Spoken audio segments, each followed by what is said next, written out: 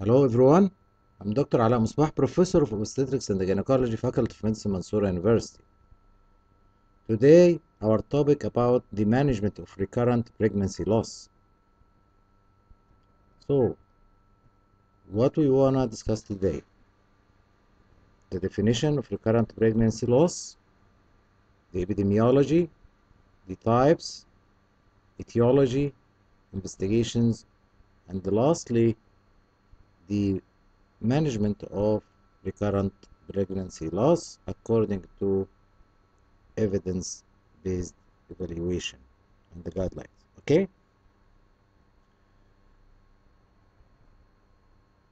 first let us start with the definition. Recurrent pregnancy loss is defined in United States different than United Kingdom. In the United States, it is defined as 2 or more consecutive failed clinical pregnancies documented by ultrasound or histopathology. So 2 or more consecutive failed clinical pregnancies documented by what?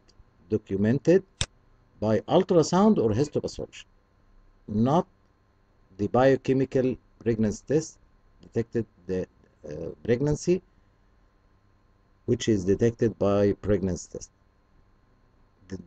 The definition to be fulfilled must include documented pregnancy by ultrasound or histopathology of the product of conception. Okay? While in the United Kingdom, the definition is different. It is defined as 3 or more consecutive early pregnancy losses. But in United Kingdom, they include the biochemical pregnancy. I mean, the pregnancy diagnosed by pregnancy test. Okay? Maybe this is the cause of being 3 or more. So the number of loss of pregnancy is higher, of course, if you consider the biochemical pregnancy test. Okay? So this is the difference between USA and the United Kingdom as regards the definition of recurrent pregnancy loss. What about the epidemiology? 2% of pregnant women have 2 or more consecutive pregnancy losses. Up to 50% of patients with recurrent pregnancy loss have no clearly defined etiology. Okay? And you should know that recurrent pregnancy loss carry many complications, especially psychological one, distress, depression to the woman, and many abnormalities in behavior and social level. Okay, so this is, you can consider recurrent pregnancy loss is a very big problem for any couple. What are the types of pregnancy loss, recurrent pregnancy loss? Maybe primary or secondary. If the woman has a previous live birth, so we consider it secondary. If she hasn't before any live birth, so it is called primary. Okay?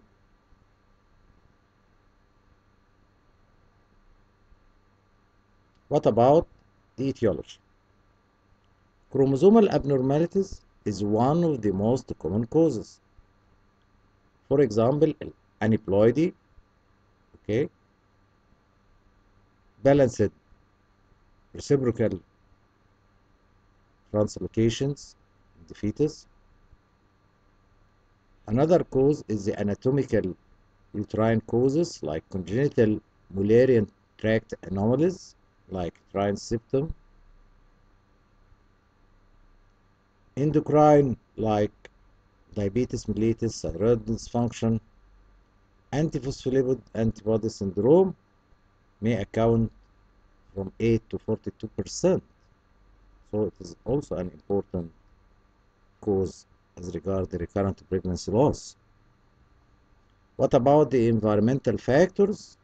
Yes, cigarette smoking, alcohol consumption, cocaine consumption, obesity, all these are factors related to recurrent pregnancy loss.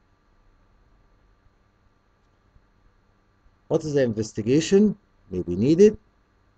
Assessment of medical problems like diabetes mellitus, thyroid dysfunction by doing tests for blood glucose and hemoglobin A1C, and for thyroid dysfunction we can do TSH and thyroid antibodies and free T3 and T4. Karyotype assessment of the couples, assessment of the uterine anomalies by using transvaginal sonography or saline infusion sonostrography or hysterosalpingography or hysteroscopy or even MRI if needed. What is important also is the investigation for antiphospholipid antibody syndrome, immunoglobulin G and M. Evaluation of the products of conception by using 24 chromosome microarray analysis. So this is the investigation in recurrent pregnancy loss. What is the recommended treatments? As regard chromosomal abnormalities, the recommendation about pre-implantation genetic testing for structural rearrangement with IVF. For acquired thrombophilia, you can give the patient either unfractionated heparin or low molecular weight heparin plus low dose aspirin from 75 to 100 milligram. This is for antiphospholipid syndrome, and this is the commonest cause of acquired thrombophilia, is antiphospholipid antibody syndrome.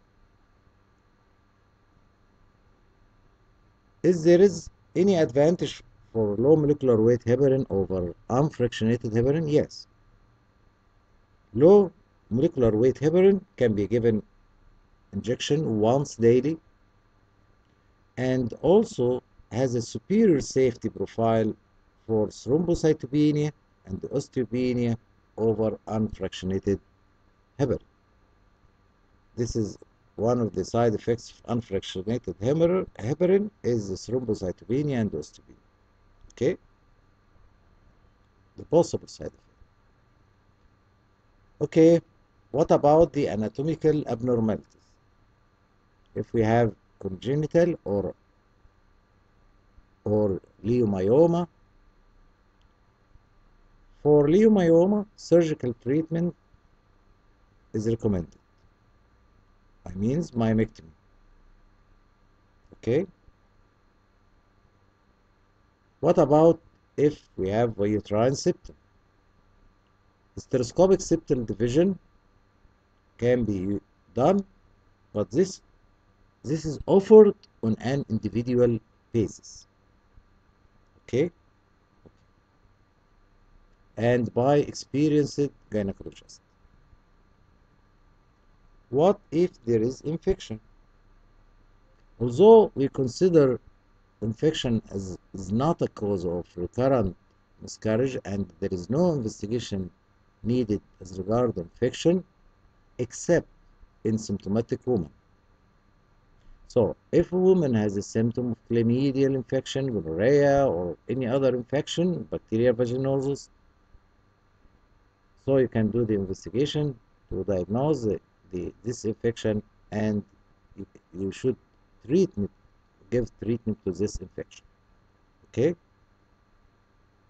So antibiotic if evidence of infection.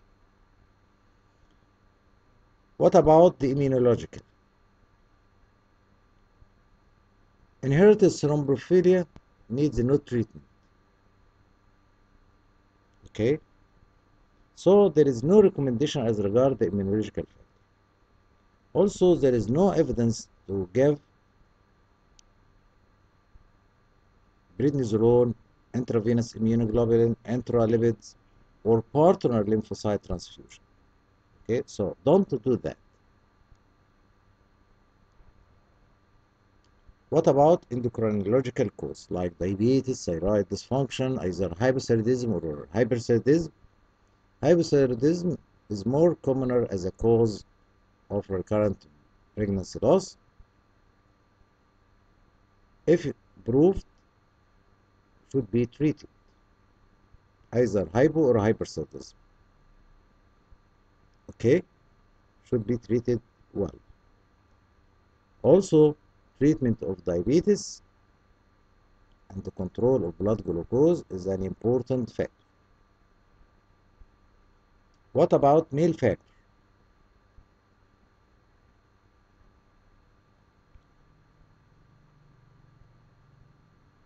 Lifestyle modification like avoid smoking, avoid obesity, and excessive exercise. You should avoid them. We call it lifestyle modification. Okay? You can give the husband antioxidant supplementation. Antioxidant supplementation, vitamins like vitamin A, C, D, and E. Okay? What about if unexplained recurrent pregnancy loss?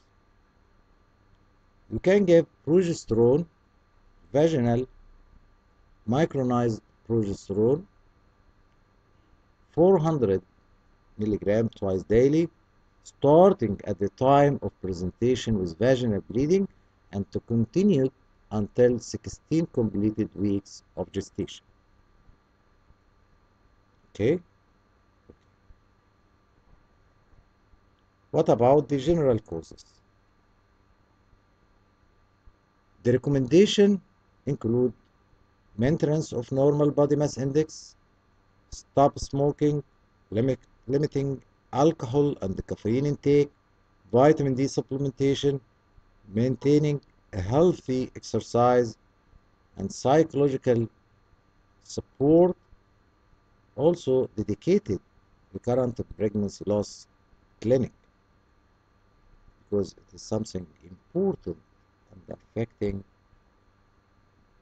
some families hardly. So, we should take this complaint of recurrent pregnancy loss seriously. Okay? And don't forget the psychotherapy because recurrent pregnancy loss associated with psychological distress. This is the end of my lecture. Thank you. This is my link on Amazon and this is my link on YouTube to see my lecture. On Amazon you can see some sample of this box, textbook of obstetrics, textbook of gynecology, contraception handbook, and the multiple choice question. Thank you.